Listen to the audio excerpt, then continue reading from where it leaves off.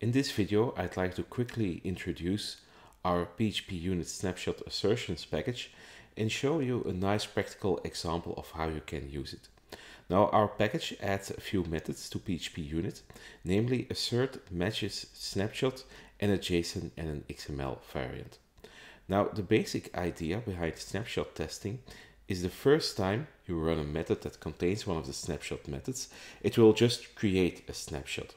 And on subsequent runs, it will verify if the output of your test is still the same than the contents in that snapshot.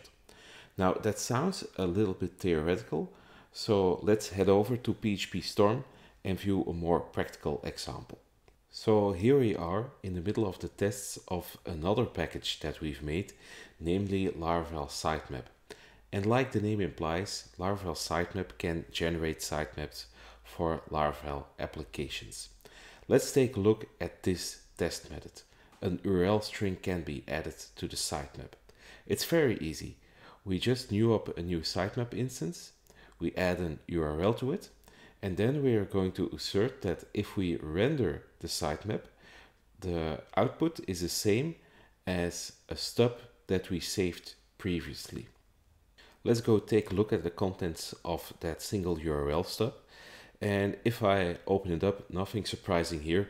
It just contains the XML of the sitemap. And you should know that I've created this file by hand when I was busy coding up the tests for the first time. If I jump back to the test, then you can see this assert is equal to contents of stub method. This is also a method that I wrote myself. And you can see if we jump to its definition that it will first get the contents of the stub, then does an assertion. And if I take a look at that get contents of stub method, that does nothing else as just getting the contents of that stub file. Now all of this can be replaced with our snapshot package. Let's pull it in with Composer and make sure you use the dev option. So the package is listed in your dev dependencies. And with the package installed, you can add a new trait to your test class, namely the matches snapshots trait.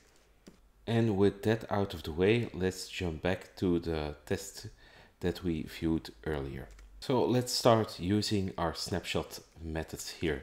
So we can see now that we have a few new methods available: assert matches snapshot and the XML variant. I'm going to use the XML variant here because sitemaps are XML files. And I just gotta give it the rendered output of the sitemap, and that's actually enough. I can remove the old assertion methods and then I'm ready to go. Let's run that modified test. And you can see that it has run, but it has been marked as incomplete. If we look at the file system now, we can see a new directory called snapshots, and it contains a file that has been named after our test, and it contains the sitemap. Cool. Now let's run that test again. And boom, it succeeds. So we have asserted that the output of our sitemap is equal to the contents of the snapshot here. Now let's make it fail.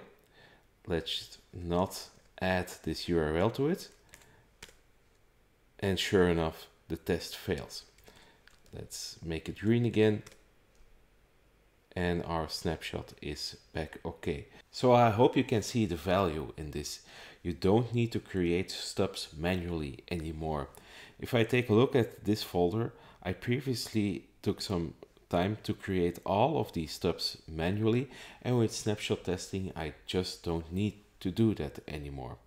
So next I'm going to refactor all of the methods that use stubs now and replace that by snapshot testing so that this entire stubs directory can be removed. Because it's a little bit of a boring job, I'll do this quickly behind the screens. And boom, that refactor is done. All of these tests now use the snapshot methods. So in theory, I should just be able to delete this stubs directory And let's run all of the tests again. And remember, the first time it's going to create the snapshots, and those tests are marked as incomplete. And if I refresh the snapshots directory now, sure, you can see all the snapshots have been generated. And if I run the tests again, I should be seeing green. And sure enough, I see green here. And let's make one test failing to demonstrate that this actually works. So now one of those tests should give an error, and sure enough, we have one failing test. I hope you've enjoyed this little introduction to snapshot testing. If you want to learn more, just read the documentation of our package on GitHub, and also check out the blog post that my colleague Sebastian has written about the subject. He's also the author of the package, actually. So thanks for watching, and until next time.